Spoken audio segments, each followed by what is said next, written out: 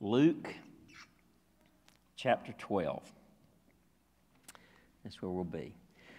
So I've never watched this show, but are there any fans of The Masked Singer in the room? Anybody? Nobody's ever watched this show. Okay, so do you have any idea what I'm talking about? Let's start there.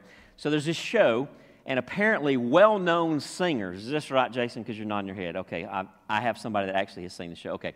Apparently well-known singers dress up in these elaborate costumes, and, of course, the most important part is the mask. So their identity's hidden, and they sing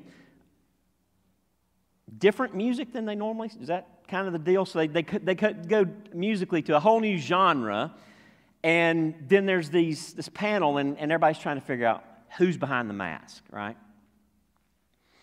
And, you know, again, you've got R&B guys singing very sedate music, totally different, you know, no beat kind of stuff, and it's challenging. We all wear masks from time to time, don't we? Mark Twain said, we're all like the moon. We have a dark side we don't want anyone to see. And it's true, isn't it? Can we just go ahead and let our guard down and get real from the very beginning this morning? I'll start. Sometimes I'm a hypocrite.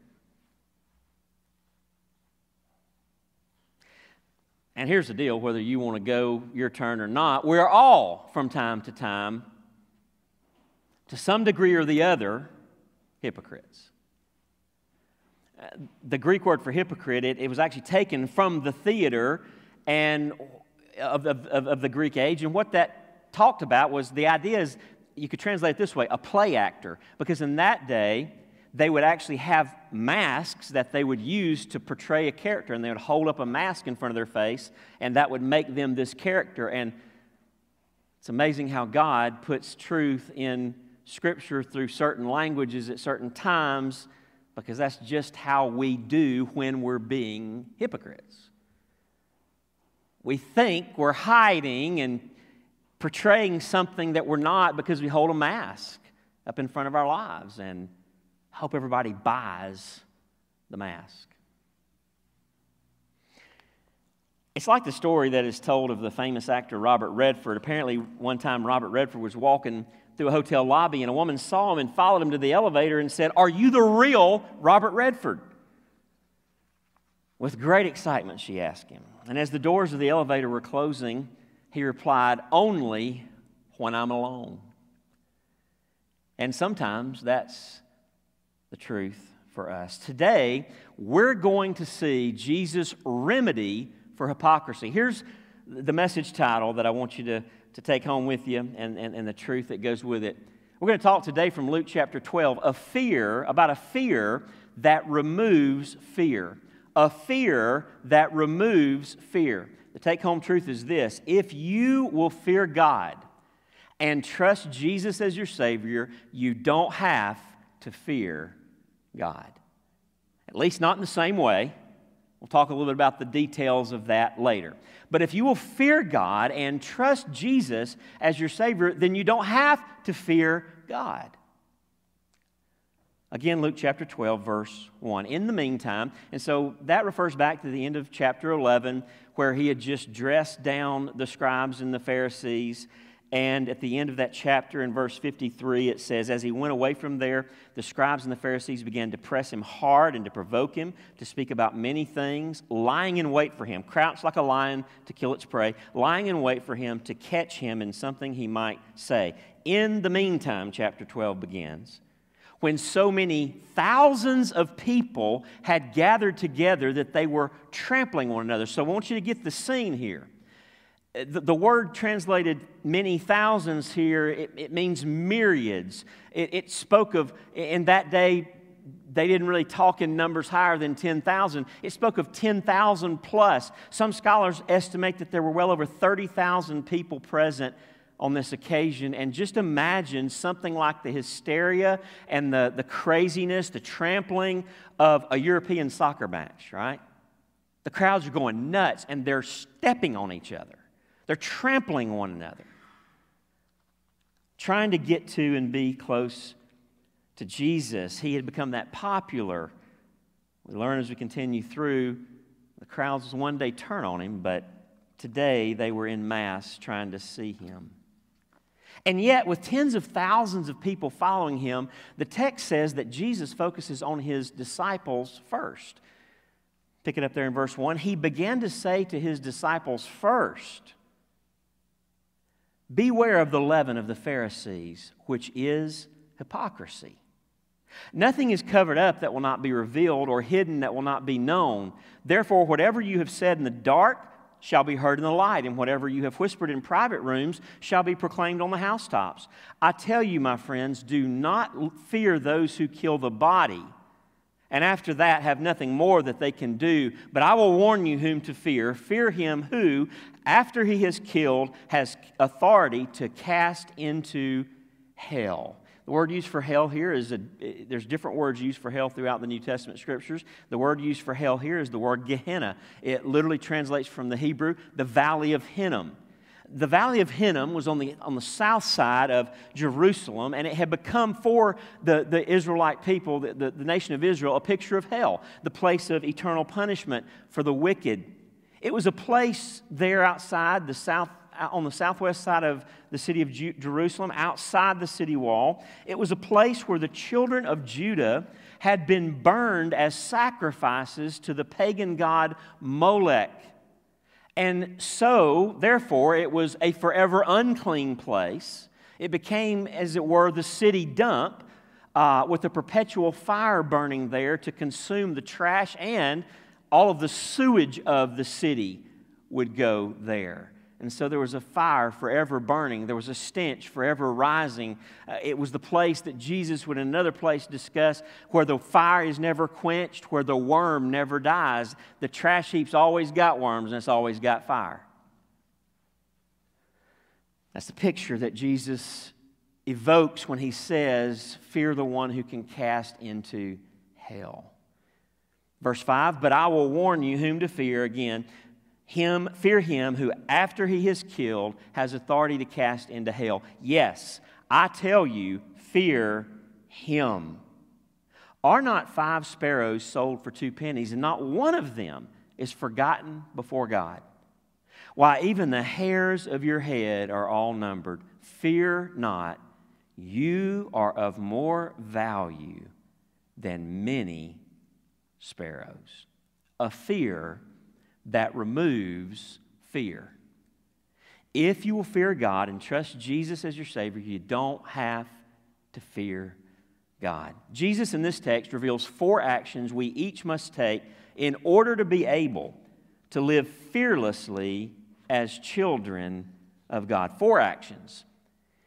First of all, in verse 1, beware of the spread of hypocrisy in your life and in the church. Beware, the text says in verse 1, be on guard, that word means, of the leaven of the Pharisees, which is hypocrisy. Now, we've already talked about hypocrisy briefly. Again, it means, in this case, pretending to be righteous. That's what the Pharisees were doing. They were pretending to be righteous. They actually looked righteous and were externally righteous. They had it all together in their public behavior. They did all the right stuff in public. But Jesus says they had hearts full of sin and behaving sinfully in secret. But he says here, beware of the leaven of the Pharisees, which is hypocrisy. What's the deal with leaven? Well, leaven is yeast, in short. And I'm not a baker, but if you bake, you know that in order to make any sort of bread or cake rise, you have to have what? Yeast. Some sort of rising stuff. And usually just a pinch or two. Lisa, is this right? Because I know you know about... And David knows about baking. So just a pinch or two is all you need, right? And just a little bit of leaven, just a little bit of yeast put into a big batch of dough for bread will make that whole lump of dough rise. It permeates the whole lump, and the whole batch of dough rises. I sound like I know what I'm talking about, bacon, don't I? Have no clue. But that's how it works. Now, this image used by Jesus of leaven to speak of the Pharisees, I mean, the kicker is when he tells them what it is. It's hypocrisy. But even just the image of leaven would have been offensive to them because they would have imagined themselves more like unleavened bread. Bread without yeast, like the special bread used in the Passover, which was to be a picture of purity and sinlessness and cleansing of themselves, being cleansed by God. And so here, Jesus is basically saying, beware of the sin of the Pharisees, which specifically is hypocrisy. These who portray themselves as sinless. Jesus says the Pharisees' teaching is leaven. It's sin. In particular, they're hypocrites who teach one thing but do another, who look good on the outside but are actually, as Jesus said in chapter 11, greedy and wicked on the inside. In another place, Matthew 23, verses 27 and 28, you'll see it on the screen, Jesus said, "Woe to you, scribes and Pharisees, hypocrites! For you are like whitewashed tombs, which outwardly appear beautiful." In that day, they would paint the outside of the stone-hewn tomb, and they would paint it white to make it attractive. But what's always in a tomb? Which outwardly appear beautiful, but within are full of dead people's bones and all uncleanness. So you also, Jesus says to the Pharisees and the scribes, you also outwardly appear righteous to others, but within you are full of hypocrisy and lawlessness. Again, these were teachers of the law. They were experts in the law. They were the ones that knew the law better than anybody, and Jesus says, you're lawless.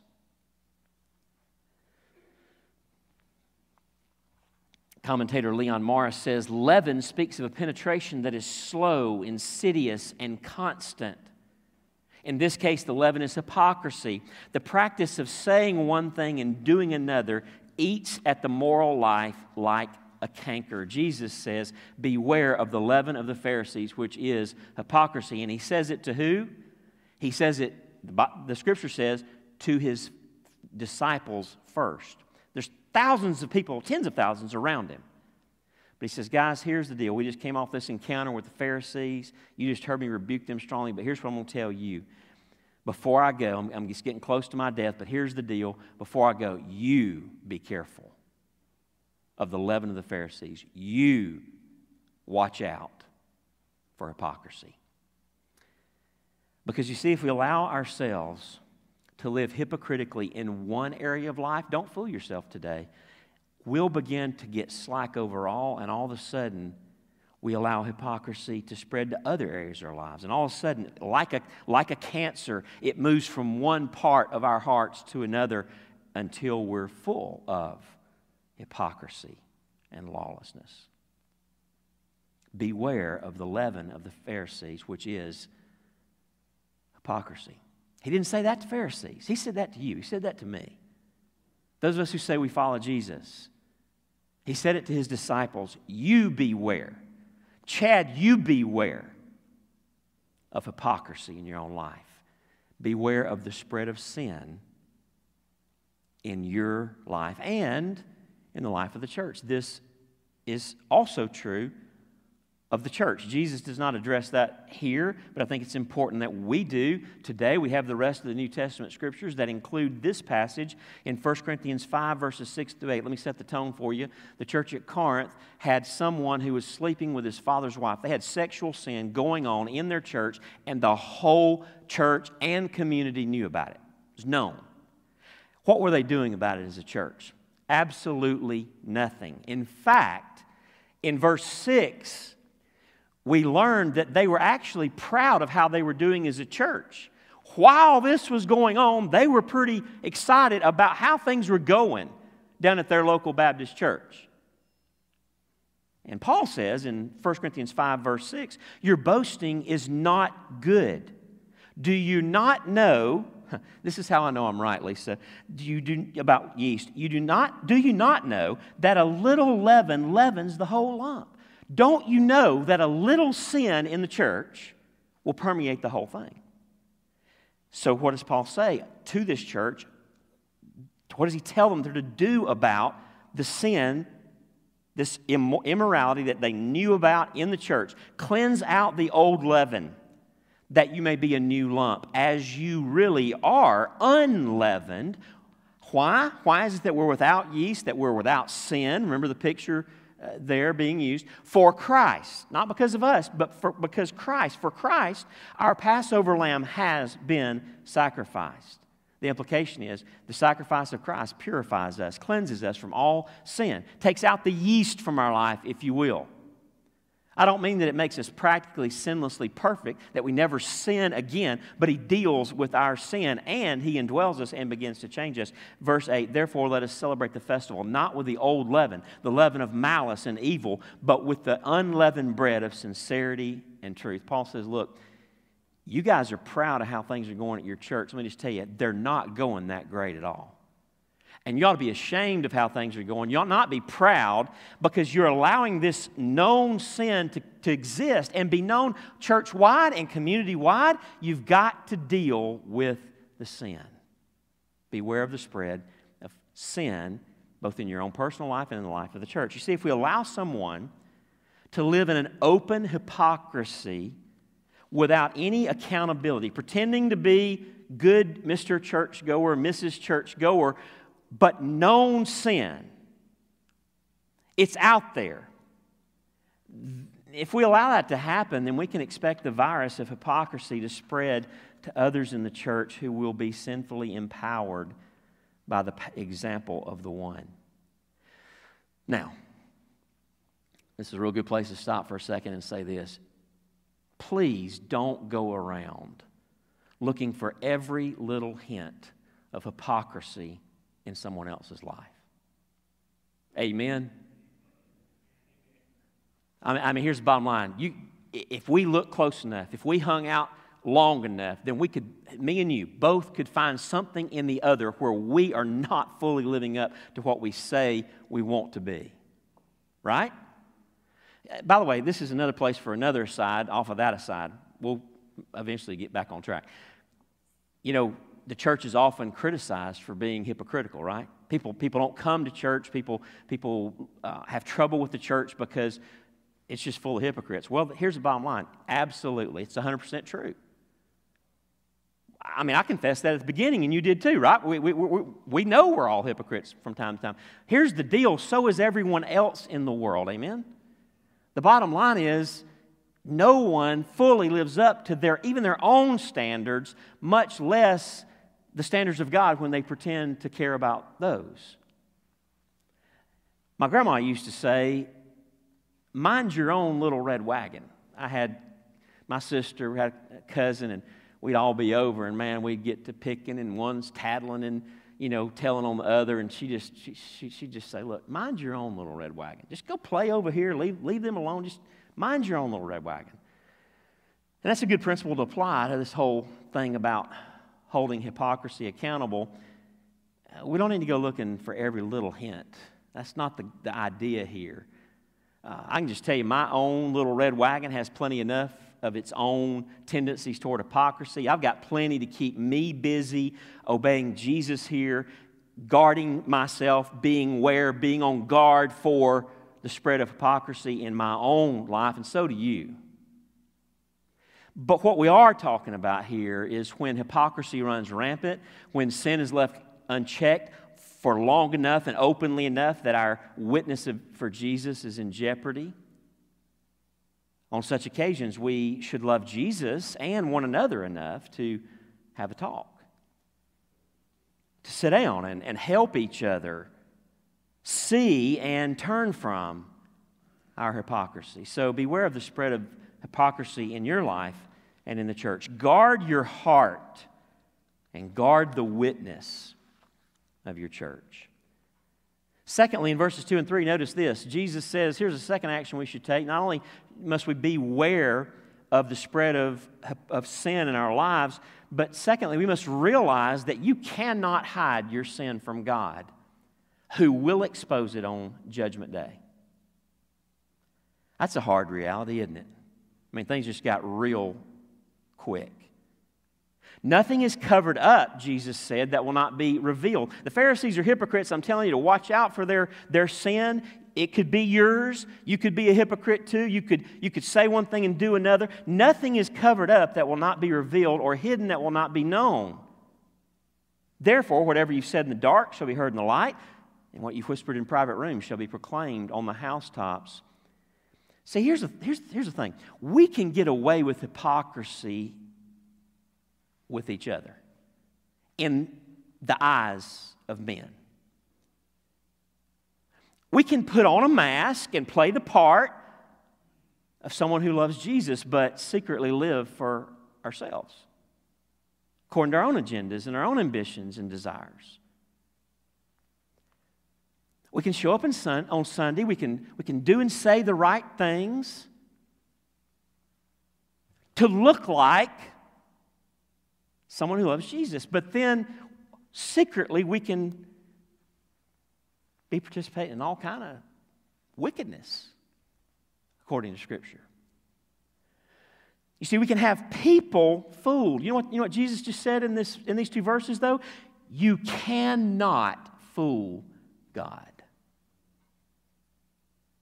You can't hide anything from the all-seeing eyes of the Almighty. Galatians 6, verses 7 and 8. There Paul says this, do not be deceived. God cannot be mocked. You can't tell him one thing and live another way and think he doesn't know, and just that he still buys what you said but not aware of what you do. A man reaps what he sows. Whoever sows to please their flesh, from the flesh will reap destruction. Whoever sows to please the Spirit, from the Spirit will reap eternal life. And so Paul says, if you sow seed to sin, even if you do it quietly in that back room, if you sow seed to sin, eventually your sin will grow a visible plant in your life. You will reap what you sowed. I mean, I'm not a big gardener. I've done a few. But, if you plant a kernel of corn in the ground, somebody tell me, anybody, you're all better gardeners than me, I'm sure, what kind of plant's going to come up from that kernel of corn you planted? Corn, every single time. Every single time. When an acorn falls in the woods and gets buried in the dirt, what kind of little sapling grows up? Now, that's a little harder question if you don't know where acorns come from. It's an oak tree, isn't it? Every time.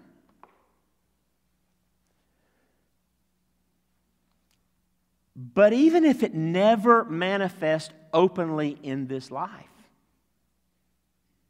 even if the seeds you plant never make your sin visible to the world, to people,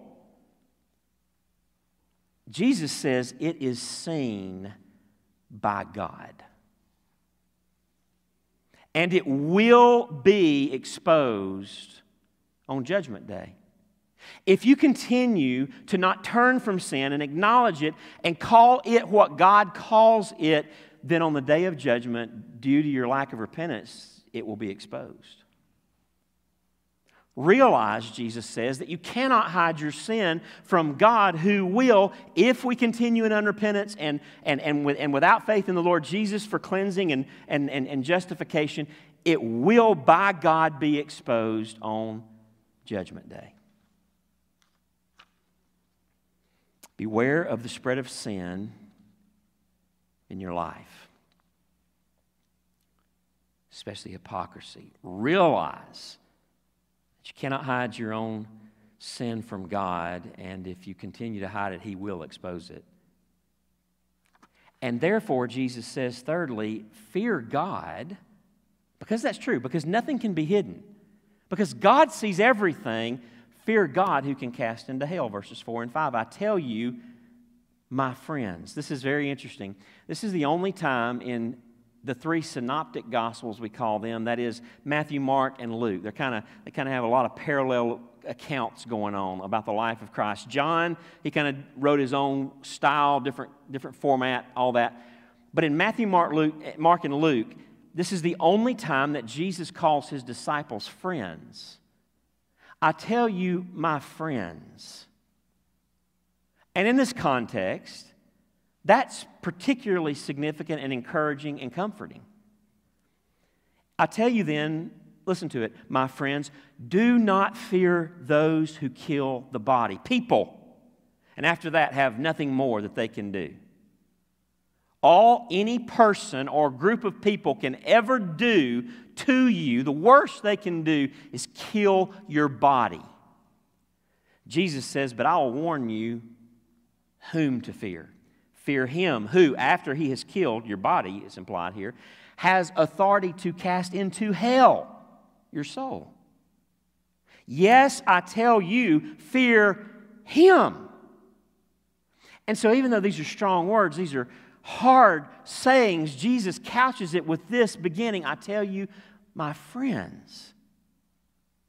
I'm telling you this, disciples of mine. I'm telling you this, Jesus followers, church members of East Ellijay Baptist Church. I'm telling you this, Jesus says, because you're my friends. I love you. I care for you. I want the very best for you. So don't fear men. The worst they can do is kill you. Fear the one who can cast your soul forever into hell. Don't live to please men. We care far too much about what other people think about us, don't we? Hello? We should live for an audience of one whose name is God. Don't fear those. Let me just stop there and say, and if you do that, if we'll live for God, He's our audience, He's the one we care what thinks about us. Here's the bottom line. You'll love people. You won't have some cavalier attitude about other people. You'll be sensitive to people. You'll, in the right way, care what people think because you'll want them to see Jesus in you. Y'all tracking? We do need to care what people think about us because here's the deal. It ain't about us. It's about Him. And so the deal is they ought to see Jesus, not us. If they don't see Jesus, we ought to care about that. So there's a sense in which we should care about what other people think. Y'all tracking? So if we care what God thinks above all, it will change how we live and people will see Him in us. Don't fear people. Don't even fear those who may one day persecute you because you follow Jesus. We'll come to more on that next week. Rather, Jesus says, fear God, who can cast your soul into hell forever.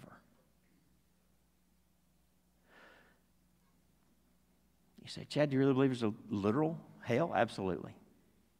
Scripture seems crystal clear on the matter. God gave them a picture right outside the city. We've talked about it. And Jesus plainly says, He can cast your soul into hell. He didn't mean He's going to throw them in the city dump. Why? Because their body's dead. This has to be something to do with the afterlife. Fear God who can cast you into hell forever. And so don't live to please men, live to please God and God alone. Again, Leon Morris says, the fear of God is rather out of fashion these days. We much prefer to stress the love of God. But while there's a sense in which perfect love casts out fear, and we'll come back to that, there is another in which fear is quite compatible with love. This kind of fear is continually regarded in the Bible as a necessary ingredient for right living. It's an attitude compounded of a recognition of the greatness and the righteousness of God on the one hand, and our readiness to sin on the other. And we've got that, don't we? Fear of this kind guards against presumption and must find its place in a right faith. Jesus says, fear God who can cast you into hell. But understand, Jesus' desire in this whole passage is that we fear God who can cast our soul into hell and don't live as hypocrites, but get things right between us and God, so that ultimately we can enjoy, fourthly this morning, we can enjoy the love of our all-knowing Father. Look at verses 6 and 7. He transitions here. It's like a real hard pivot right here, isn't it? Or so it seems. He comes right off of the end of verse 5, where he says, yes, I tell you, fear him. The one who can cast you into hell, fear him. And then verse 6, are not 5 sparrows sold for 2 pennies, and not one of them is forgotten before God? Why, even the hairs of your head are all numbered. Fear not, for you are of more value than many sparrows. Now you say, what's this whole deal with sparrows? Were they big into birds back then or what? No. Well, what we think, based on history and what we can gather, is that people actually, the poorest of the poor, actually would eat sparrows. And so somebody would go out and kill sparrows and sell them at the market so the poor could afford them. They pay a penny a piece for them. And there you go. A couple pennies a piece for them. One commentator said that there's like an extra bird thrown in what Jesus says right there based on the economy of the day. I don't know. I didn't dig that deep. But if that's the case, notice Jesus says, and not one of them, one of those birds that are commonplace that the poor eat for dinner, not one of them is forgotten before God. Not one, not even the free bird that was the free sparrow they just threw in. Not even that sparrow is forgotten by God. God knew about every single sparrow sold in the market there. Now, if you're thinking on the side, man, that's poor if you got to eat sparrows. Well, let me just tell you, there's people probably still alive in this room that lived during the Great Depression. There were some hard days then. I was talking to someone just a minute ago who said, if we didn't have squirrel, we'd starve to death. I know a guy in South Carolina, let me beat that. He ate birds. He got paid a nickel a piece for robins. That's neither here nor there. Jesus knows about every sparrow that dies. And so he says, if that's the case, don't you know you're more valuable than birds? Fear not. He throws in another image here, and I know you enjoy it when a bald man reads it. Why, even the hairs of your head are all numbered. Now, you say, does Jesus know the literal number of hairs? Well, of course he does. That's not really the point, right? It's not about how many hairs you have or don't have. The point is Jesus knows. And if he cares about hair, that eventually leaves you. Don't think he doesn't care more about you. Fear not. Jesus is saying here, fear so you don't have to fear. Fear God by coming to Jesus to deal with your sin, your hypocrisy, which Jesus in fact did deal with through his death on the cross and in his resurrection. Amen? Hello? Excuse me. Do we not know? Did Jesus deal with your sin on the cross? And in the resurrection, did he give you victory forevermore? Trust Jesus and rest in his sin-atoning, hypocrisy-forgiving death on the cross. See, here's the good news. There is hope with God even for hypocrites. And again, hypocrites is all there are. But there's hope. There's grace. You see, when we trust Jesus this way, we can know God adopts us into his family and makes us, who were formerly his enemies, Scripture tells us, in our sin and our hypocrisy. He makes us, who were formerly his enemies, to be his beloved children by faith in Jesus Christ. And as his children, Jesus here tells us, our Father knows everything about us, things about us we don't know, and he cares about all the details of our lives. He loves us with an all-knowing love. We are, before God, fully known, and that's scary, isn't it? And yet, fully loved. That's called grace. Only available through the Lord Jesus Christ. Leon Morris, again, just a great commentator on this passage, said his basic concern, Jesus' basic concern in verses 1 through 7, is to reassure his friends. Reassure his friends, not frighten them. It's kind of a tough passage. He knows things they do not know about themselves. So those who are of more value than many sparrows, that's me and you, who love Jesus, should face life without fear. We don't have to fear men. But if we've come to God through faith in Jesus Christ, if we've been adopted as sons and daughters, then no longer do we have to fear the wrath of God. Why? Because Jesus bore all of God's justice toward my sin on the cross in His own body when He died there. And when He was raised from the dead on the third day, it was God's way of saying it was all paid. The work is done. Salvation is given. And now here's power for you, Chad Kelly, to live differently in this world by the power of the resurrection brought to you by the indwelling of my own Spirit. I love 1 John 4. In verse 9 it says this, "This is how God showed His love among us. He sent His one and only Son into the world that we might live through Him." What were we before we met Jesus? We weren't living. We were dead in trespasses and sins. And just get the picture. Dead people don't raise themselves. Amen? People don't just decide, unless you're Jesus, that you're coming out of the grave. We were dead in sin, and yet God showed His love among us. He sent His one and only Son into the world that we might live through Him. This is love, verse 10. Not that we loved God, but that He loved us and sent His Son as an atoning sacrifice for our sins. Skipping down to verse 16 of 1 John 4. And so we know and rely on the love God has for us. Our only hope is in the love of God. We know and we rely on the love of God. God is love. Whoever lives in love lives in God and God in them. This is how love is made complete among us, so that we will have confidence on the day of judgment. In this world we are like Jesus.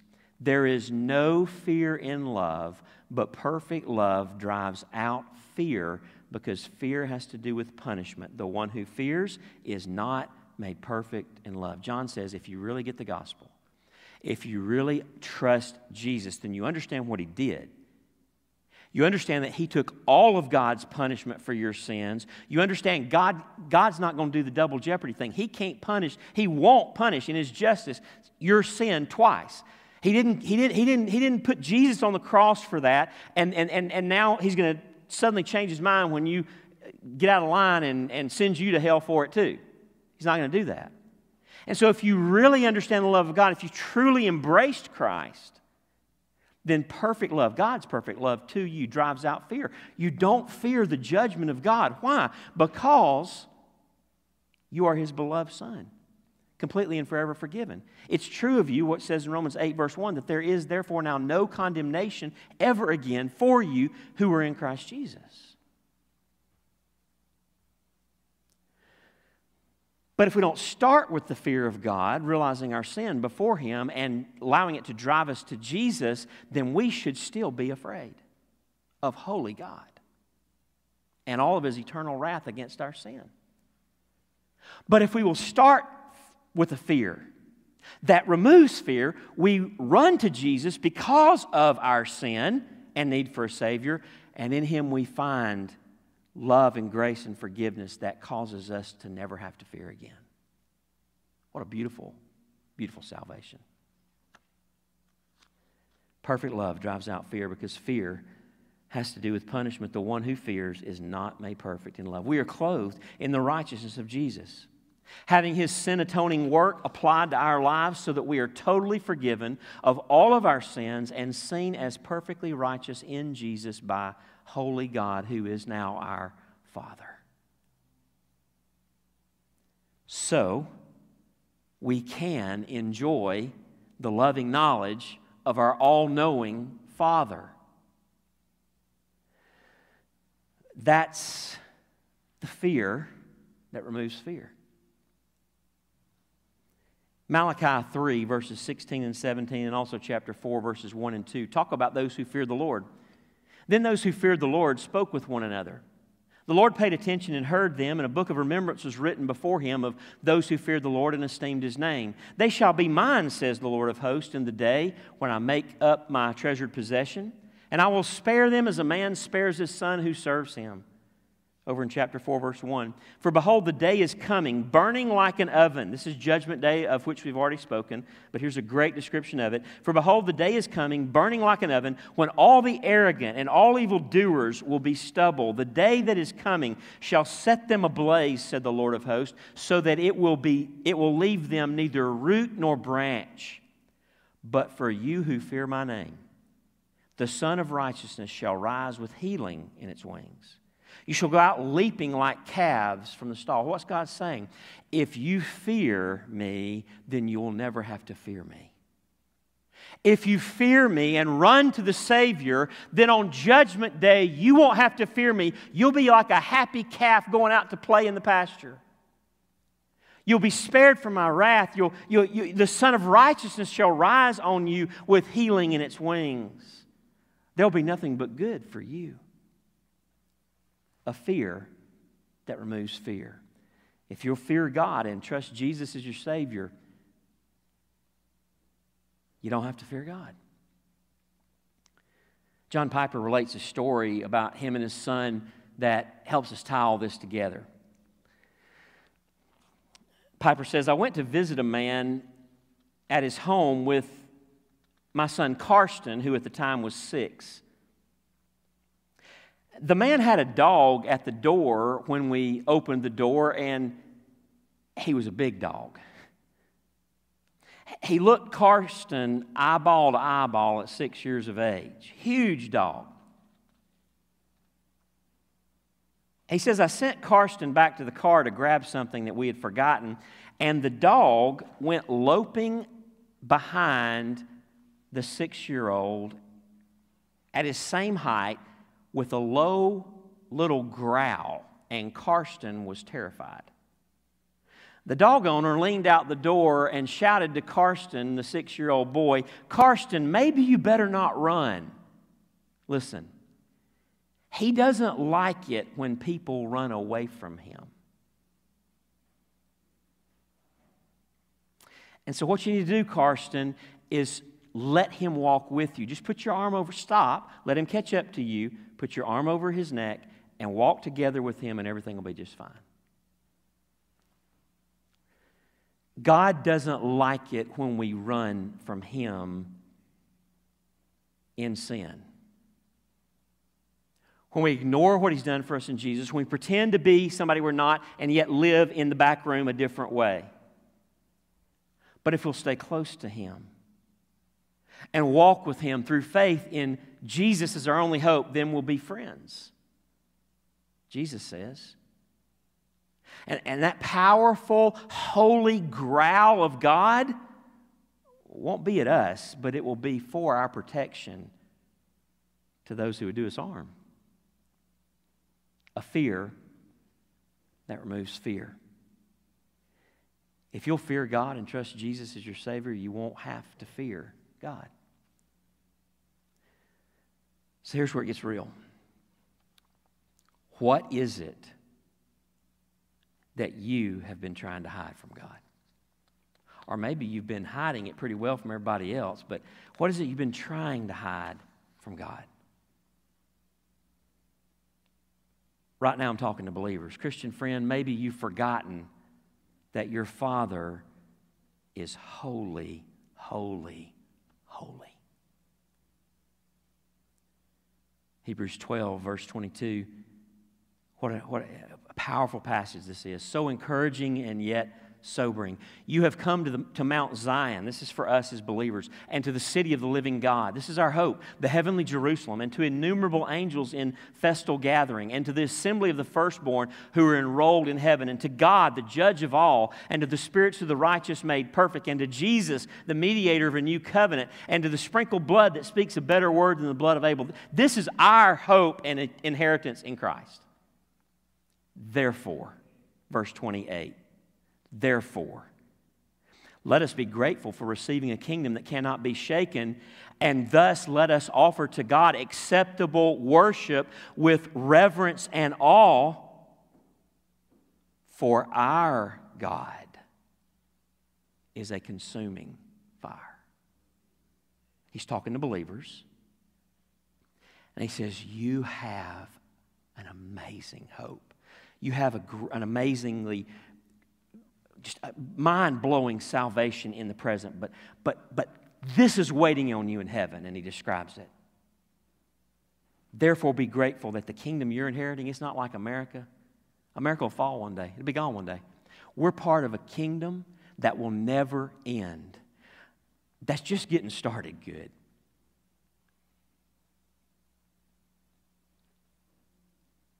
Cannot be shaken. So what do we do? Like, how do we respond to all that good news, all that grace, all that mercy from God? Let us offer to God acceptable worship. There's a right way to live for Jesus, with reverence and awe. For our God is a consuming fire. So here's the deal. You know what the Bible makes clear? If we profess to know Jesus but don't look like it, don't act like it, don't obey Him, Jesus said if you love Him, you do what? Obey His commandments.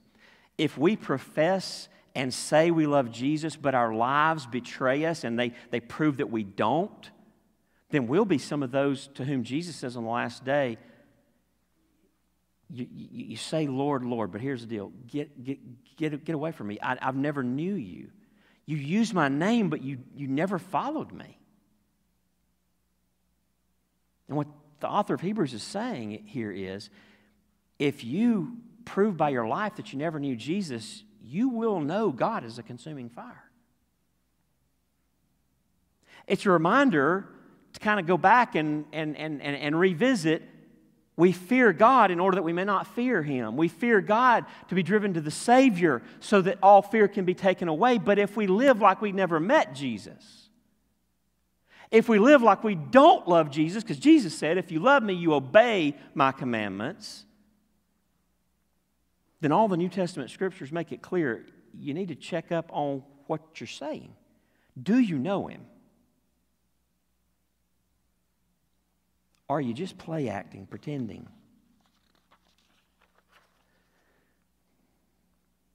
John Piper says there's terror when outside of Christ, but a different kind of trembling, reverence and awe, Hebrews 12, when in Christ. I don't fear the wrath of God as a believer, but I never forget who my Father is. He's holy, holy, holy.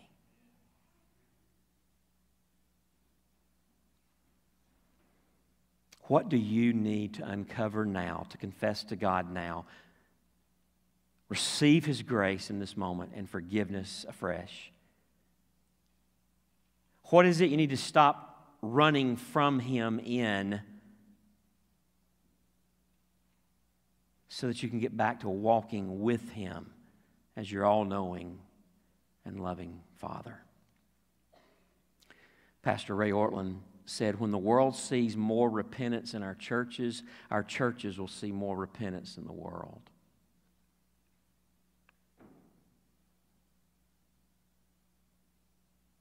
This, you know, I hear a lot of people talk about, man, I just wish God would send revival. Let me tell you where revival starts. Let me tell you how God starts revival: when we repent of our hypocrisy. When we repent of the secret sins in our lives. And so suddenly, many people that say they want revival, let me just explain to you, they don't want revival. They want an emotional upper. They want some jazzed up service with this big emotional experience. They don't want Spirit-sent revival, because that starts with repentance for private sin. Y'all all right? This is rough, ain't it? This is one, I mean, Jesus, we're just all in Jesus' hard sayings today. When the world sees more repentance in our churches will see more repentance in the world. And again, mind your own little red wagon. We love to talk about what's all wrong with the world. How about starting with me? How How about me dealing with me before a holy God? Let me get that right. You get that right? If we all collectively get that right as a church family, guess what? We'll have an impact on the world. Hello? Salt will be salty. Light will be bright in the darkness. But maybe you're here this morning and you've never yet confessed your sin to God for the first time and called on Jesus to rescue and forgive and cleanse you once for all. Today, hear me, friend, today is the day for you to fear the God who can cast your soul into hell because of your many sins against Him, and then hear the amazing news that this same God so loved you that He sent His Son to die for all of your sins, so that right now, in this moment, on March the 21st, 2021, you can trust in Jesus with the simplest dependence of a child, so that when you leave this place today, you don't have to fear God, but can live from this moment on in the love of God that casts out fear. Will you run to Jesus today? A fear that removes fear. Will you, sir? Will you, ma'am? Will you, young man? Will you, young woman, turn from your sin and come to Jesus? Let's pray.